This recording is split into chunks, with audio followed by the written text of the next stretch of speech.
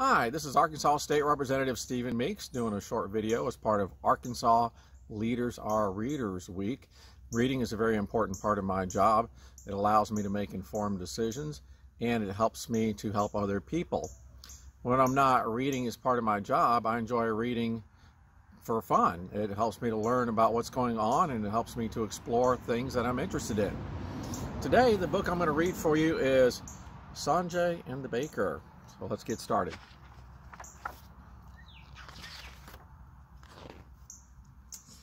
When Sanji was a young man, he traveled a great deal. He sailed across the stormy seas. He traveled over hot and open deserts.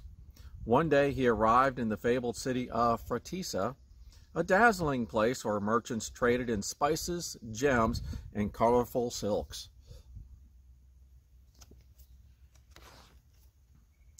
Sanji decided to stay a while. He found a room that suited him perfectly. It was small and simple, but quite cozy. Best of all, it was right above the baker's shop. You can see his room there above the baker's shop. In the morning, Sanji awoke to a delicious smell wafting up from the bakery. Dark, crusty bread hot from the oven, warm, sweet rolls filled with juicy croissants, crunchy biscuits covered in sesame seeds. Sanji stepped onto his balcony and took a deep breath. He whiffed and sniffed the heavenly aroma. Fresh cinnamon buns. He just had to have one.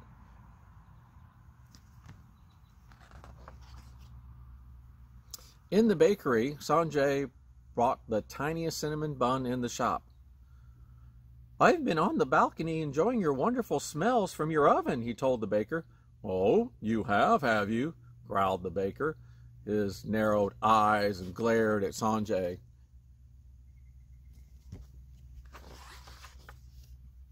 That evening, when Sanji came home, he stood on his balcony to inhale the lovely smells that arose from the bakery.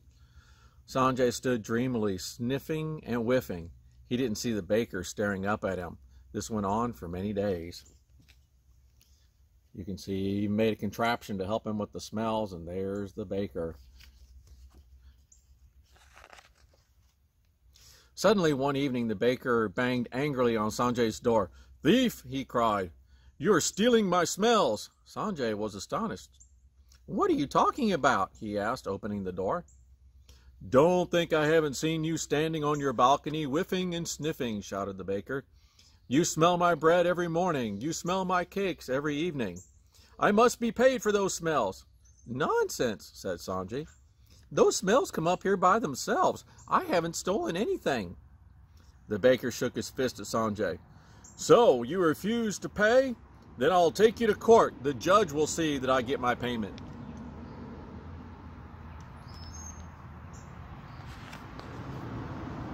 So they went to court. The baker told his story and the judge listened carefully. Then he questioned Sanji.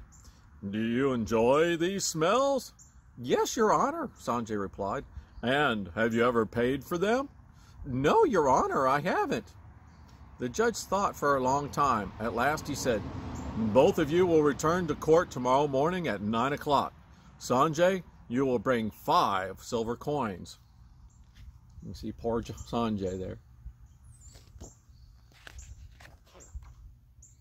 Sanji was miserable. He didn't have 5 silver coins. He would have to borrow them from his friends, and how would he ever pay them back? You can see him borrowing from his friends.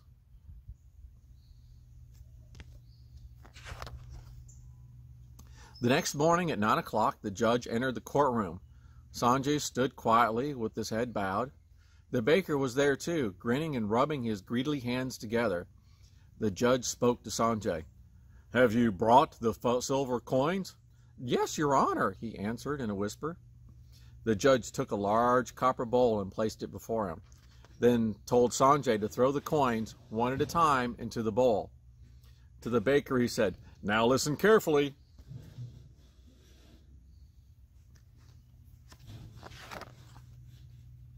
The first coin clinked into the bowl. The second coin tinkled beside it. The third coin clattered. The fourth coin clanged. The fifth coin rattled onto the pile. You can see him tossing them in, and then the baker greedily listening. The judge turned to the baker. "Did you hear those coins clatter and clink?" "Yes, Your Honor," replied the baker, looking hungrily at the bowl of coins. "And did you enjoy the sound of their rattle and clang?" the judge asked.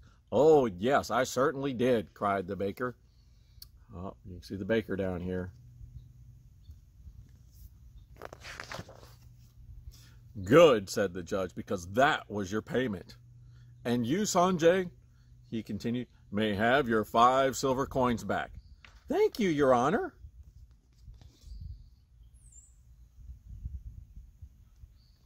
The end. Thank you for listening to this story. I hope you enjoyed it, and I would encourage you, find time to read this week.